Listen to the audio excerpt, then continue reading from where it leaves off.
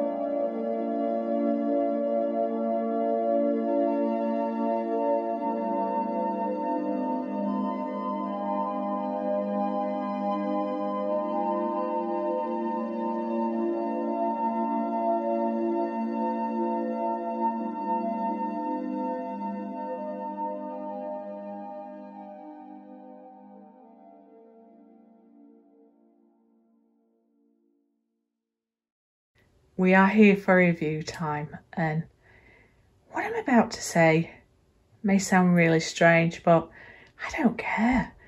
Have you ever found something so beautiful that it almost makes you want to cry? Well, this is my favourite resin sculpture I have done. And it's just such a bright, happy, sorry, excuse my nails, positive piece. And you might think, Sharon, what are you doing? But I can guarantee it's not because I have just finished working with resin and it's not to do with the fumes. I just find it very aesthetically pleasing for me. And I hope you find it that way too. Even with tiny little blue that's crept in there from the glitter from my resin. But see if I can get to focus. It just looks like glass. And there is just so much, you can tell I'm just in awe of it. There's so much interest, and I added the gems, sorry, I hope you can focus on it, in the base here. So they're all stuck in from where I added resin to make sure the top and the bottom sort of stayed stuck together. But they're all the way down as the big ones and the little ones. And I find that that's added quite a lot of value for me. A little bit stuck out there, that was part of it. I know. But yeah, I mean, wow. Now this is the one, sorry, I'm still in awe of it, and I'm hoping that I'll be able to show it you in natural light. So this is the one where I challenged myself. Could I do a 3D flower within the resin sculpture? Now, this itself has not 100% been successful with that, because you do have to balance the time that you put your resin down to make sure it's not going to lose its shape too much, and you can control it, which then gives you the challenge of, can you apply your resin, which in this case it was casting craft, white and yellow, in time to be able to allow some organic movement. Now, the other complexity is when you're then hanging it upside down into the shape, the first stage of the shape, there is going to be a little bit of movement potentially. Now, what I enjoy is this yellow and white have just given such a happy colour. And when you look, and because, well, let me backtrack, and then because you're sculpting it, some of the flowers that you've created are not necessarily showing as true flowers. I mean, let's just do a flyover, shall we? It's just, I just love it. I can't explain how something, whether it's the vibrant yellow, whether it's all these crystals, whether it's the shape, and because it's not alcohol inks and it is casting crafts, it's going to hold its colour. Now, I'm in love with this piece. I mean, tell me if I'm just being over the top or dramatic here, but I just think that this is the best piece I have done. From colours, from shape, from it looking like glass. I just love it. But I'm digressing. So let's go in and let's take a look at some of these flowers. So this was one of the flowers there, and parts of it had moved, but again, because I've sculpted it, you're not necessarily going to see it. So I'd say that these are more suggestions of flowers and petals, but there's some parts there where you do see some of the effects coming through. And that one's there has been put in half. So some of them you can see on some of the petals, the delicateness of it. I mean, it's very abstract. You'd have to really look at it to sort of say, hey, I can see flowers. But underneath there, that part there, you can see some of the movement where the resin and the casting craft has started to work together. So there are moments, So there are moments that suggest it could be done and it could be possible. But I think next time, it's one of my flowers there as well. I think next time I'm going to try and add my yellow a little bit earlier. Some of my loose crystals are still coming out. So I think from an experiment point of view, I think the answer will be yes. You can definitely see, I'm repeating myself because I'm just getting lost in looking at it. You can see some of the effects that you create with your 3D flowers. And yeah, sorry. So I think I'm going to come back and revisit it, but I would love your thoughts. What do you feel when you see this composition? And can you see some of the delicate petals that I'm talking about that come from creating your 3D floating flowers, even if it's just that suggestion of it? Do you enjoy seeing these colours on this piece? And yeah, what do you think? As far as I'm saying, though, I think it's my best resin sculpture, but that's what's pleasing to my eye. But I'd love your thoughts. And if the sun was out here now to catch that, it's just, oh, stunning. But the 2 layers, they become mine, and that's what I do. And what do you think to these crystals? Let's see if we can focus.